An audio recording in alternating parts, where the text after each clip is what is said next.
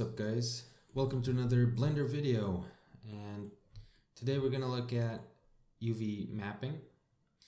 So last video I made this head. As you can see, it's completely ruined on the forehead, the top, the back. So we're gonna try and fix that today. So the first thing that I'm gonna do, I'm not gonna use this texture, okay? I made a separate texture. So I'm just gonna create a new material, click new, I'm gonna call it head, and I'm gonna go to base color, image texture, open, and I think it's this one. I've been experimenting with some other stuff. And now, there we go. So what I did was, I basically copy and pasted this head. I made the forehead that used to be a shadow because of the helmet the same color as this, as the skin tone, and I duplicated it, as you can see here, because if I want to add tattoos on, like on this side of the neck, or this like on the forehead, on this cheek, I can just do that. And also added the ear because obviously I need that. And now I'm gonna assign the material. And it's gonna be all fucked up, but it's not an issue.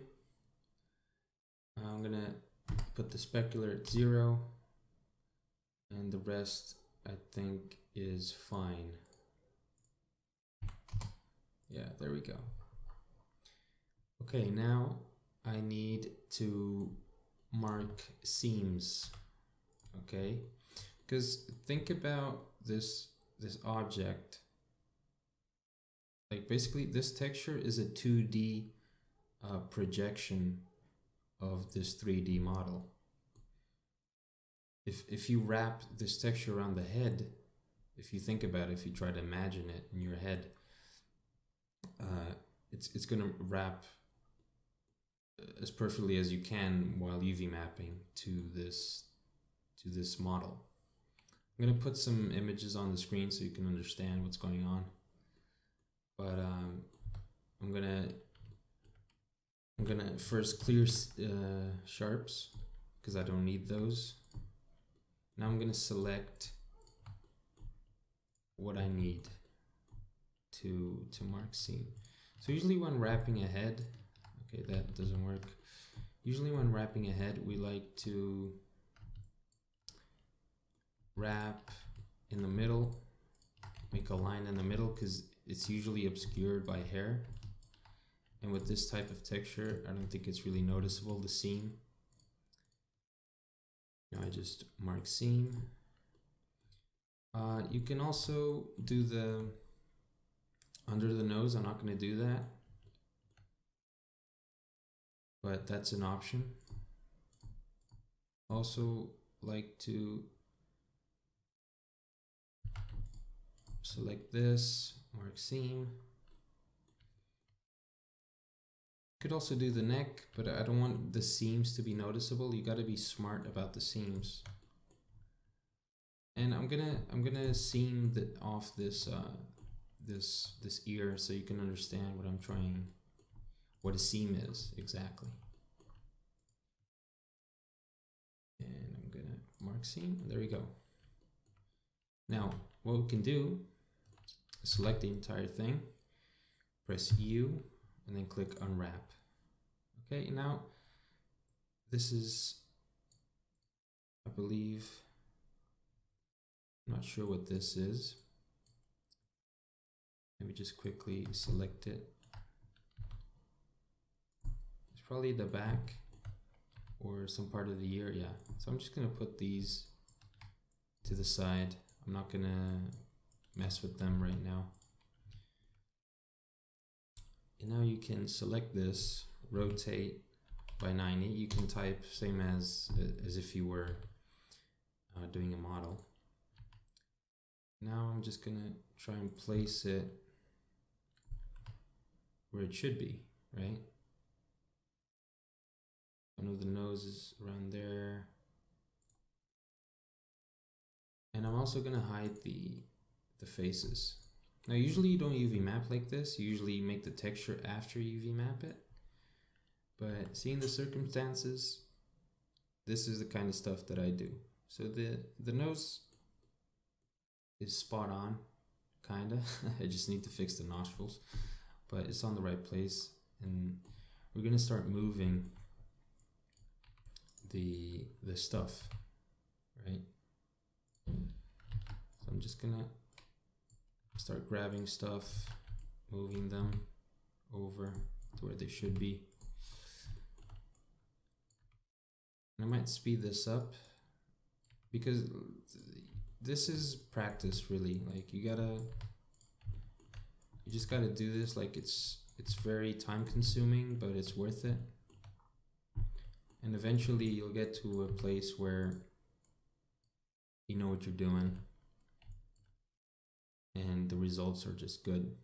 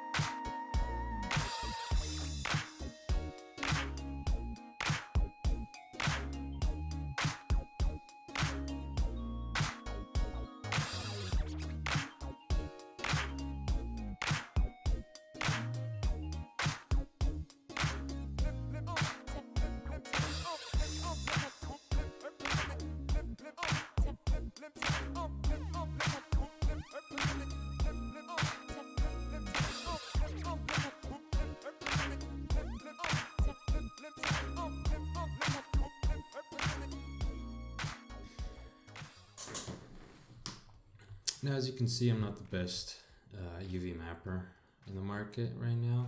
There's a lot of stretching, but we can try and fix that by clicking here, going to view. Actually, I need to do this first. Going to view, overlays, stretching, right? Now the blue is the color you want, dark blue. If it starts going to green, if it starts going to yellow, then you'll see stretching like this, right? So a way to fix that is trying not to stretch this as much. If this is yellow, you know, with this kind of topology, it's a bit hard to fix stuff like this because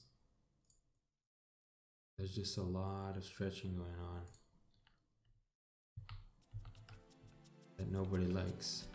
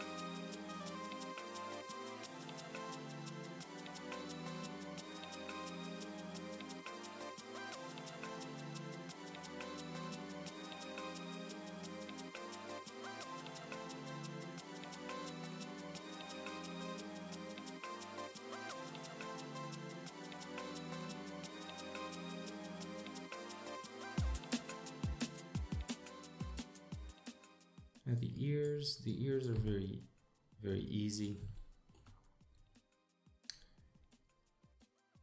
You just get those suckers and add them in.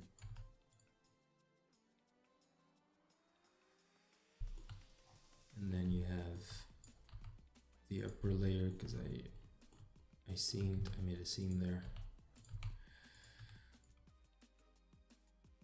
These are the same controls as when you model.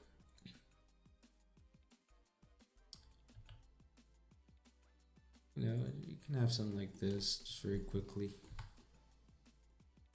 As you can see, there will be a visible seam here. It's more visible because this part is really stretched.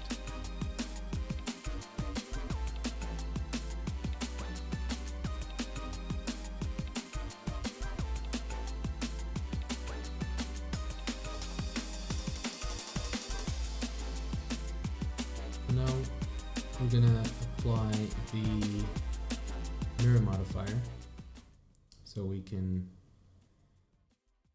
actually have a full mesh. We're gonna make sure there's no vertices that are lonely. We need to hug them with each other. And now I'm gonna move the lips a bit, just a little bit. Now I'm just messing around at this point. But this is just to show you that you have a lot of freedom in how you texture and how you do UV mapping. I'm doing this by pressing S, scaling. Also going to scale the ears. Yeah, there we go. Now I could spend a lot more time on this and try and fix every little thing that I dislike about it. The hairline, the eyes, they look a bit weird to me. But now what I'm gonna do, since I have the texture laid out like that, I'm gonna move one of the halves of the face to the other side, so that if I want to have like a tattoo on the other side of the face, or a teardrop, or just anything, I can simply go on Photoshop or even do it in Blender with texture paint and add the thing I want to add. Now, as a disclaimer, this might not be the best way to UV map in Blender. I'm not very knowledgeable when it comes to UV mapping. I usually do it in Maya and not Blender. I also do it with much higher poly models, such as this one. So yeah, it might be a little weird because I don't have a lot of experience, but I feel like I have enough knowledge to pass it along to you. And when you watch this video, I think you'll understand the kind of workflow that you need to adapt to your needs. You're going to be able to find that out, I think. I'm also going to make a couple of videos on UV mapping shirts, which is much easier for me and for everybody. Maybe tattoos, stuff like that. So stay tuned for that. If you want to see any kind of video, if you need help with anything, let me know, or just go on the Discord that I provide in the description and ask questions. And I'll see you later.